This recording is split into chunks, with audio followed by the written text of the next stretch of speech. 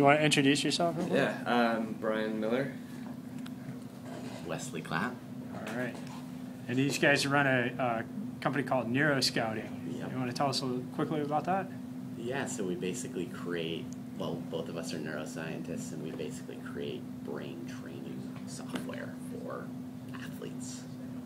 Right on. Yeah, that's why I'm talking to you guys about the addiction of games, since you have some familiarity with video games as well as what actually goes on in your brain while playing these things. So I was just asking Brian if you'd read the blog post I wrote, and you said you did, and so... Yeah, so I mean, I was very interested in reading it in terms of the sort of confluence of the psychological component to the actual gameplay and actually what that is doing in the brain. So obviously a lot of the things you talked about in terms of the design of games, things like timing and things like your ability to compete or have social engagement with it. It really plays on a lot of these psychological components, obviously.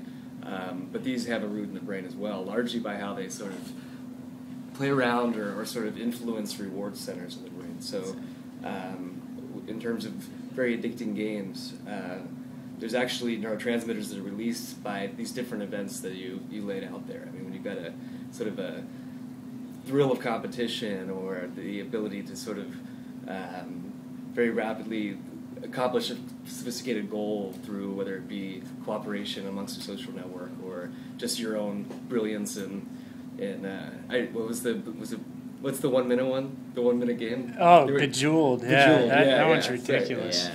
Yeah, and I think that's the key is every time, even those near misses, every time the brain is kind of stimulated, whether it's through success or through failure, the brain is really changing and kind of is being driven into that, wants to get to that state again and have success. I mean, the brain really is a success-driven machine, and so every time, as you were talking about those near misses, it's like you see it and it's almost, and then no, you miss, and you're like, shoot, I'm definitely doing that again because I was so close. Yeah, it's true. Bejeweled definitely has that element to it, where you want to play it again because you didn't quite get the score you wanted, or you haven't beat your friends, the blitz one. So. Right, and that's a huge thing with the waiting, right? Is how much time it's going to take for you to get that reward again, right? Yeah. And that's why the shorter games have that kind of driving factor in that, the brain is constantly it's only a minute, I'll just go for it.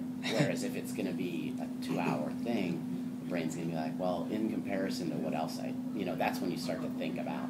Yeah, is it really worth doing that right now or whatever, Yeah, definitely. And in terms of, just going back a little bit to the reward stuff, so the brain really derives a lot of reward from either violations or sort of fitting of predictions. So, obviously one extreme case would be slot machines in Vegas. Why are these so addictive? Because essentially you get this unexpected major reward and your brain is just sort of loaded with dopamine, which is one of the main neurotransmitters that underlie reward and sort of some of these feelings of elation that drive video game, not necessarily addiction, but also just addictive video games. That sort of response is really your dopamine system shooting out in response to that reward. So repetition, you think, is a big part of it? I mean, that's one of the key elements that I picked up on. So on these longer games, it seems that they tend to kind of focus a little bit more on the idea of exploration, and the next thing, you never know what you might actually find. That's the thing. It's like that novelty, which is kind of you're exploring along, and all of a sudden there's new things opening up to you, which at the brain level is very interesting. That's where you store, in situations of novelty, the brain is kind of in this state of wow, this is amazing. When it knows, kind of what Brian is connected to what Brian was saying, is when you know what's coming up next, it's not as interesting as when you don't know what's coming up, and that's where that exploration really takes in a lot of value at the brain level. Very cool. Yeah, I mean, it's sort of, as these games sort of unfold, I mean, it's almost the same reason we like a story. As you sort of get acquainted with a certain situation in the story, the first time you learned about that, it was very novel and it's very rewarding, unlocked the next level. But then you're at that for a while, and it just gets to be the standard thing, and you're looking at that next sort of novelty that'll really drive the reward. So a lot of these different things just are very fundamentally related in what can drive the brain's reward centers to. So what games do you guys find addicting?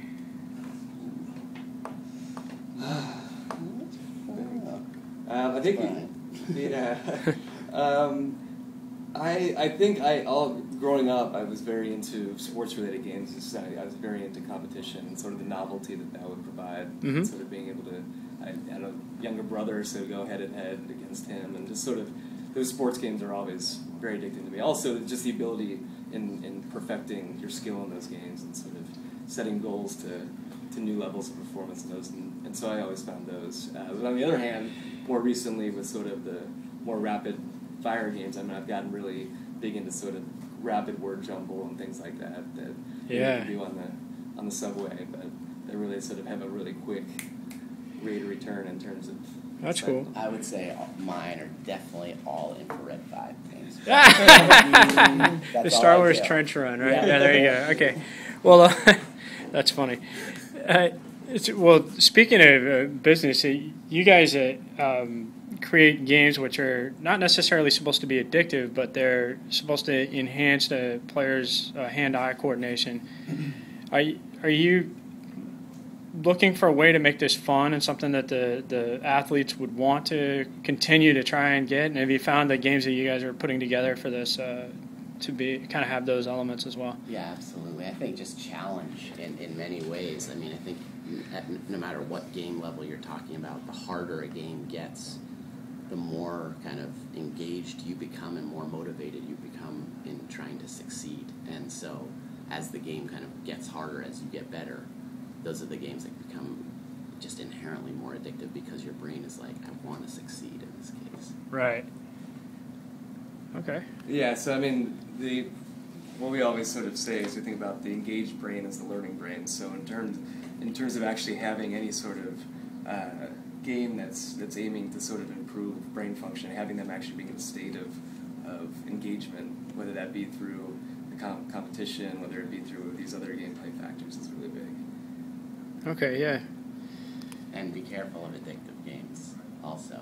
There's obviously a whole slew of literature that's showing people that it's a serious problem, that right? It's a serious problem, and that it can actually cause death. And, you know, it could cause death? There's reported deaths of people playing for so long that they become either so fatigued and dehydrated that they die, go into cardiac arrest. I mean, oh my God. Yeah, all right. That's pretty serious. Yeah. So, or get so involved in their own little character world that they end up kind of doing things like jumping off of buildings and saying, I'm going to go and like live in heaven with my players that just World of Warcraft or something, right?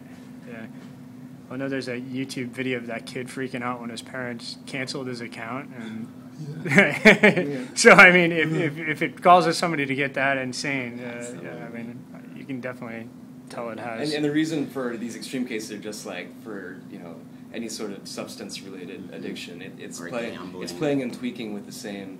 Yeah, it's dopamine reward systems, and so I mean, the underlying etiology of these problems are very similar. But these are also extreme cases. Obviously, games can be very addictive, and they can be fun, and you can. And they can also be applied to something good. I mean, just because they're addictive, that's like you said, that's engaging a person, right? Definitely. And then, in your case, you're trying to make them better athletes. In other cases, maybe just trying to keep them into it and having fun. But there's certainly games that do increase your intellect. I mean, yeah, definitely. Well, word games and puzzles and it's no different from an active, engaging classroom. That you could have a certain way of teaching that is very engaging, and it could include some of these same things like introducing rewards or having storytelling to relate concepts, things, whatever it might be. It has this effect of improving learning process. Right on. So any closing remarks on addiction and games? And play Infrared 5, Brass Monkey, baby. I'd say one interesting point, which is just like another level of all this, is that there's a lot of individual variability in what individuals find as this engaging or addictive property. For example, there's some people that aren't as into these sort of longer, drawn-out strategy games or things like that versus the more sort of quick hits of these really quick games. And just like, it's just fundamental to what each individual is finding rewarding. So while there's basic principles across all these different things in terms of driving reward and things like that, there's also a lot of individual variability, and that's why you see different individuals drawn to different types of games. Right on. Well, that actually brings up something pretty interesting too. I mean, it seems like a lot of games are. Well, let's take these social networking games like Farmville and stuff. Those seem to appeal to women more than men. And is that something you guys have found too? That well, maybe women athletes think a little bit differently than men, or they're a tough one to. That at this point, but yeah. But I think there are gender differences in what Brian's discussing. Is that there are, there have been found to be gender differences as well as age differences as well. And cultural differences as well. And cultural. Yeah, if you look at the international fabric of what games are big hits in different spots, it's not always that a engaging game is going to translate. Oh, that's very true. Yeah, and they're into some really interesting games over in Korea. I know, and it's part of a whole culture. Yeah, exactly. Yeah. That's actions per second instead of that's pretty. That's exactly. It's not that game wouldn't translate here. It's just that there may be cultural factors. That I wonder if they're into Farmville over there. They probably hate that or something. Yeah. So whatever it may be, there's these sort of rewards. Are different for each individual, but as you say, what you broke down. But there's a cultural and also probably gender kind of preferences, I suppose, or whatever. Yeah. So but I did, I really like the blog because it sort of laid out some of the most common sort of things across games. Yeah. Did you guys notice if I missed anything on that? Let's see. I'm trying to think. It was pretty. I mean, I was just thinking it was pretty hard to pin them down to 7 key elements. That's the point. I know.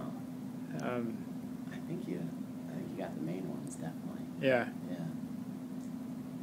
All right. Very good. Well, thank you, Wes and Brian. Yeah. All right. Thanks. Pleasure.